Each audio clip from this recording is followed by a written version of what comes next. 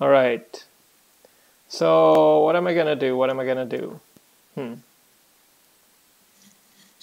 Let's play the usual. Okay, what did we see about his style? What I noticed is he loves to attack. He loves to attack, and his tactics are not razor sharp. So, should I just lure him into another phony attack, or should I show him who's boss this round? Let me try to do that. I'm tired of these guys hustling me. I'm gonna hustle you. That's what I'm gonna try. Yeah. I mean, I should, right? It's much easier said than done, frankly, even against a relatively weaker player, because weaker players tend to be over aggressive. And over aggression, well, you don't have to meet it with over aggression on your part. You have to just blunt it and then win. I mean, if you want to be completely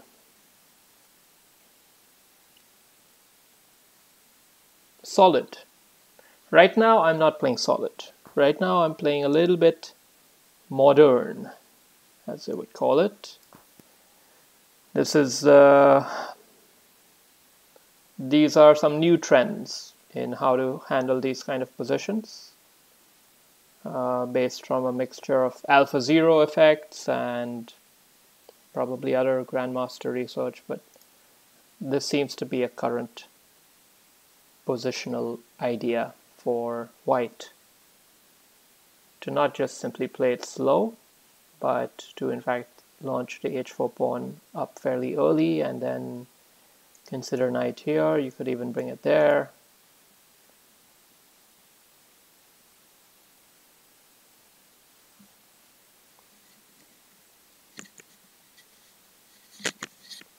Another way to play it could be to just go f3 and then g4, but that's even more hyper aggressive and probably not warranted in a position like this, where it's not 100% certain that he's going to castle kingside. He can very easily move queen here and castle long.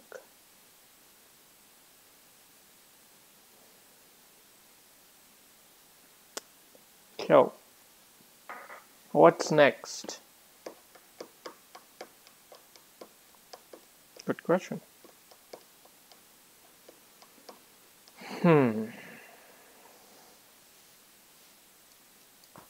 Let's just keep it a little solid in the center.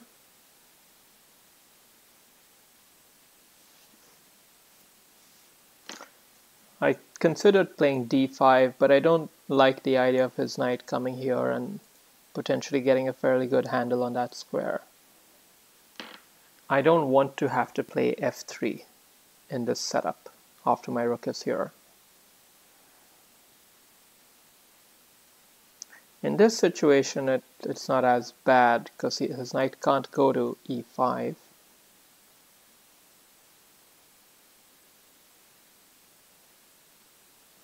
Yeah, so I'm going to retain the bishop pair, but I'm going to offer him a closed game. That's the current negotiation.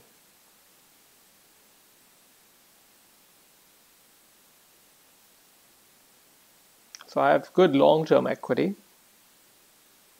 and well, it's a fairly decent position even in the short term, so no biggie. It's not as though his knights are in some beautiful outposts. They're just existing.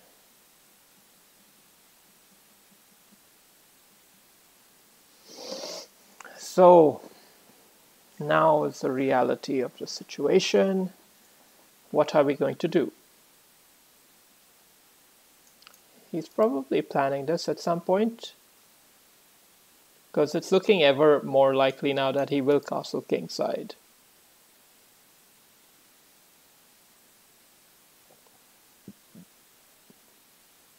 And when he does, I'll want to play g4. Takes, takes, takes, takes. That should be fairly pleasant. But if I don't do it right now, he can move the queen up. And that's just giving him enough of a buffer on that square.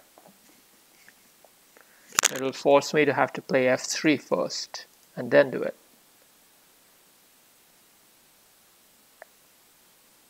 Which isn't as powerful.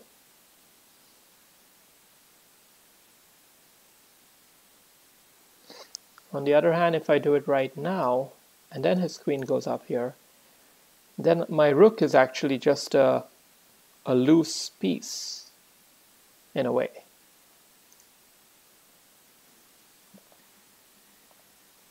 So all in all, it's not quite ripe enough to play in this position.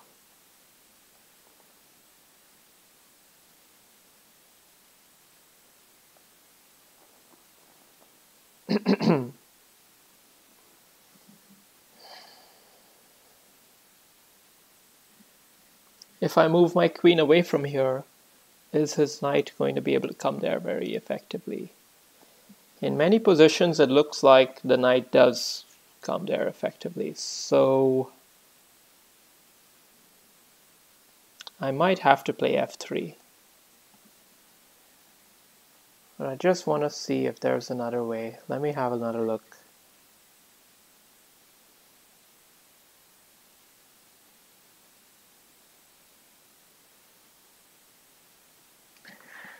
Yeah, I'm not sure.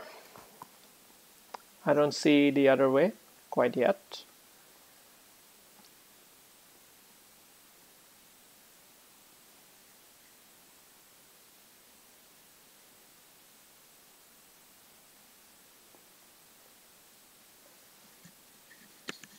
I could even consider some queenside expansion moves.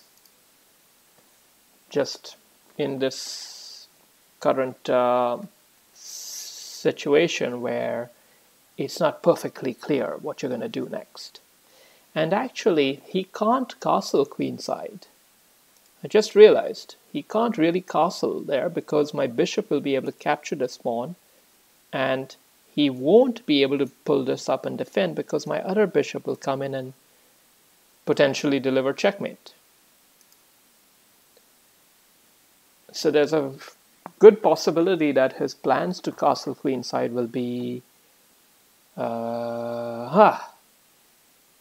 interesting.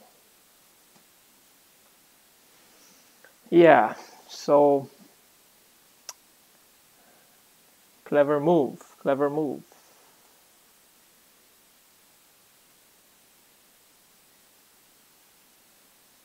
Okay, well, one thing is clear with that move is that he won't be castling kingside, which also means that, yeah, I can't reasonably even move my bishop out from here, can I?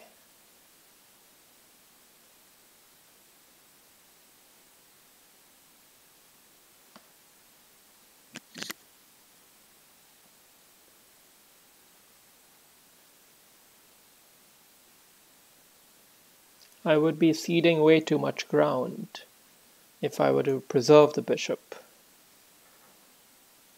Isn't that right?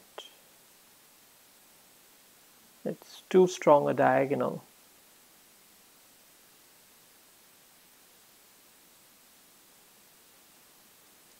Okay.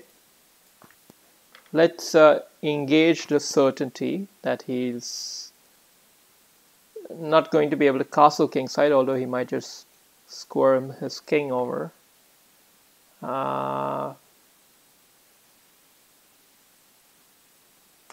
guess queen here is the only logical looking move.